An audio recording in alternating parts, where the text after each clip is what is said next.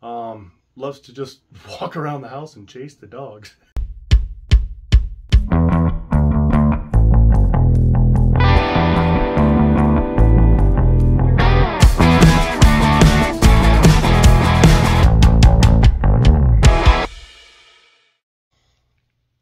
Hello everybody, Raylan, what are we up to today?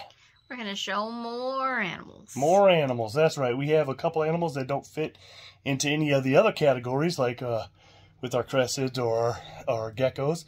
So these are the other amphibians and reptiles that we have. So we'll show you those in a second. Hey Robert, who do you have? This is Inferno. He is our fire skink.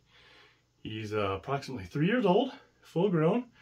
I don't remember what the name of the vendor was where we got him, but we got him at NARBC Schaumburg. That one I do remember.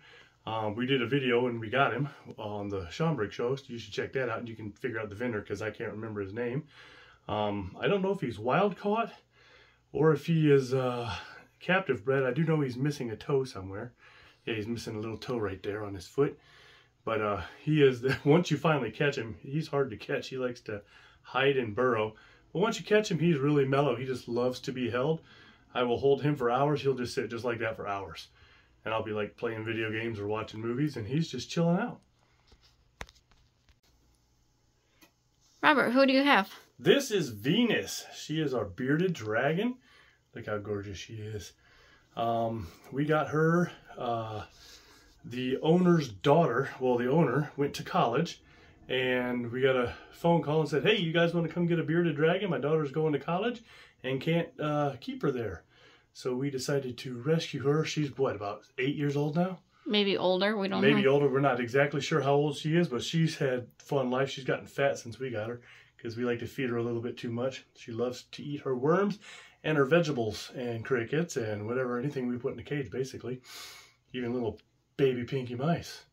Yeah. And rats, don't you? She just loves her food. Look at that. She's just like, yeah, this is our little baby dragon. Hey Robert, who do you have? This is Shortcake. She is our Pac-Man frog. Pac-Man frogs do not like to be held. If you don't know what you're doing, don't hold them because they like to jump and it could hurt them. But she is a strawberry Pac-Man. That's why we named her Shortcake.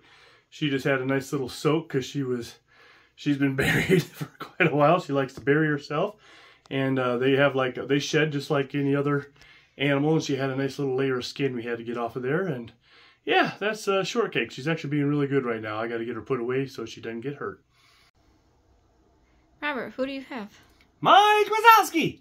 This is Mike Wazowski. We don't know if Mike is a male or female. I wanted to get a sulcata tortoise, and that's what Mike is, and I wanted to name it Sully. But Raylan stole the name Sully for our Leachianus gecko, so I decided to go with Mike Wazowski. So this is a spurred-legged tortoise, or sulcata tortoise is what they actually are, but people call them a spur-legged tortoise because of the spurs on their front legs. And when they get older, you can't tell their sex until they're, what, 7 or 8 years old or something like that, some insane amount. And he's just goofy, or Mike Wazowski is very goofy, has a great personality, loves to just walk around the house and chase the dogs. It's hilarious. Got a coonhound getting chased by a sulcata tortoise. So there you have it. That finishes up our reptile room. So if you haven't seen all of our other videos, like the cressids and the other geckos and the snakes and the tarantulas, yeah, make sure you guys go check those out. So this was our other animals that didn't fit into the other categories, the amphibians and reptiles and such, and a tortoise. Make sure you guys like, share, subscribe, hit that notification bell, leave a comment. Thanks for watching.